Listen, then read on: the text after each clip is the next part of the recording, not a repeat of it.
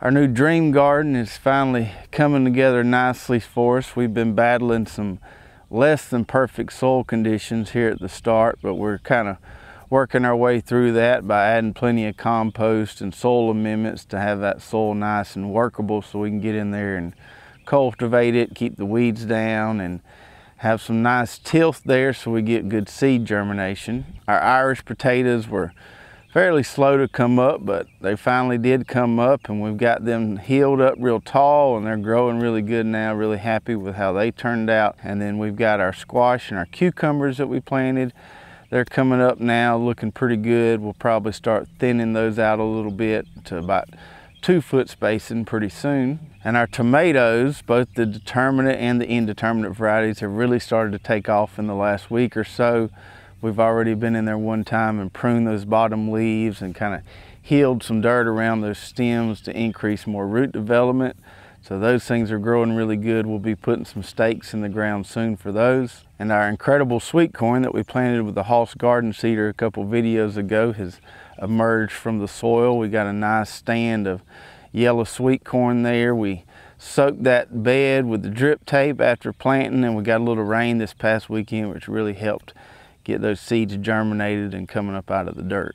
So that leaves us 2 plots in the dream garden that we haven't planted yet. So we've got 4 planted and we've got 2 more to plant. And in plot number 5, we're putting winter squash. Winter squash is one of my favorite crops to grow in the vegetable garden for several different reasons. The first reason why I like it so much is just because it's easy to manage. It doesn't require a lot of weeding, doesn't require a lot of constant care. Once those plants get up and growing, they'll make a nice dense canopy over the entire plot there. We might have to weed it a little bit with the wheel hoe when those plants are small, but once that canopy forms, that's going to shade out all the weeds. We don't really have to worry about coming in there and cultivating the area. We don't really have to do a lot of weed pulling. It's just a nice crop that doesn't require a lot of hands-on management. Secondly, it's a one-time harvest crop. So unlike summer squash that we may have to harvest 2 or 3 times a week, these guys here we just harvest one time. So once those plants get older, they start to die back and those stems start to harden on those fruits. We just come in here and gather them all at one time and put them in our storage space. And the third reason why I like winter squash so much is because they store so well. So once we harvest all these guys, we can take them underneath the barn, put them on our storage rack, and they'll store up to 6 months sometimes. So we can enjoy the benefits of that harvest well into the winter. We don't have to worry about eating all of them at the same time or preserving all of them. We can just go out there, grab one when we want it, and they'll stay perfectly fine underneath that shed on that storage rack. So now let's talk about planting winter squash.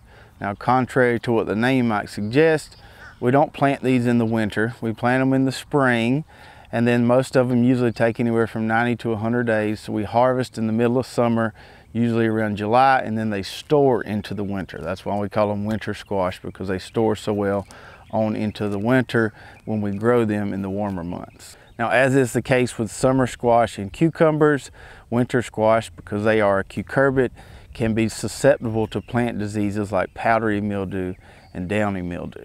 So one thing we can do to alleviate that disease pressure is to use drip irrigation. So drip irrigation is going to allow us to water from the bottom. We're not putting a lot of excess moisture on those leaves. That excess leaf moisture is what really fuels those diseases. So by using drip irrigation, we can try to keep those diseases at a minimum by keeping the water at the roots of the plants and not watering over the top of the plants. So now let's talk about varieties, row spacing, and plant spacing. So I'm growing 2 varieties of winter squash in this plot right here. And as a side note, I should mention that any kind of pumpkins or winter squash, we always try to grow them in the spring. Now, some people will plant them in the middle of summer for a fall harvest, but usually that time of year our bug pressure is just so high we just can't grow them. So if we want to grow stuff like this, we have to grow it in the spring for a summer harvest before the disease and bug pressure gets really bad. But anyway, so I'm growing this one right here called Small Wonder Spaghetti Squash, and you might have seen the video we did last year on harvesting these guys. So this is a mini spaghetti squash variety. Most spaghetti squash are like the size of an NFL football. This is probably the size of like a mini football. So it's enough for 2 people. kind of a personal size spaghetti squash. And these things right here are extremely prolific. It's amazing how many fruits they produce per plant. You'll get anywhere from 10 to 15 fruits per plant. Last year I planted one 60-foot row and harvested over 250 of these spaghetti squash here. So just have always been really pleased with the production on these and are super excited to grow them again. And the second variety of winter squash I'm growing is this variety of kabocha squash called Hai, H-A-I.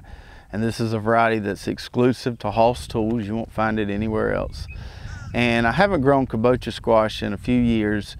We grew it in Dad's garden several years ago and really liked it. I just haven't gotten around to growing it lately. But kabocha squash, if you never tried it, is probably the best tasting squash out there. It just has a really nice sweet flavor, just absolutely delicious. And so we're trying this variety here, Hai, that has a green rind on it and then a nice meaty yellow inside. So in these subplots in my dream garden, which are 30 by 35 feet, I was able to get 8 rows on a 4-foot row spacing. You can plant these guys on a 5 or 6-foot row spacing if you want to. I like to plant them on a 4-foot row spacing. That way I get that really dense canopy by that vegetation and it blocks out all those weeds and makes it really easy to manage. So we laid off 8 rows and I'm basically just splitting the difference. 1/2 of it, or 4 rows, is getting the small wonder spaghetti squash, and the other half, the other 4 rows, are getting the kabocha squash. So we made a furrow with our double wheel hoe and the plow set, and we buried our drip tape in that furrow, and then we planted on top of that buried drip tape. Now my soil was still a little wet from the rains over the weekend, so I didn't turn the drip tape on and plant the seeds on top of every emitter this time. I just took my rake and punched a hole in the soil about every 1 foot there, put a seed down there, and then covered it up with the rake. We're supposed to get some more rain here the next day or two, so I'll just let the rain water these guys and get them up, and then once they get up, I'll hook up the rest of the drip system and then use that to water it from there on out. I like to plant my seeds 1 foot apart, just as I do with squash or cucumbers, just to make sure I get a good stand. Both of these have really good germination rates, but just to ensure I get a good stand of squash, I'll plant them 1 foot apart, and then once they come up, I'll come in there and thin every other one and probably leave it at a 2 to maybe even 3 foot spacing. So save some room in your garden this year for some winter squash. Like I mentioned earlier, it's really easy to manage. It's only a one-time harvest, and then those fruits store for a long time so you can enjoy them long after you've harvested them all. Now winter squash, usually you plant that several weeks after you plant summer squash. It likes a little warmer soil to germinate, so we always wait into April, kind of a few weeks after we planted our summer squash, to plant these guys. So you've still got plenty of time. So I'll put a link below to some of these varieties here, or any of the tools you saw in this video, and get your winter squash planted, and you'll have some really nice fruits to enjoy come this summer. I hope you enjoyed this video. We'll see you next time.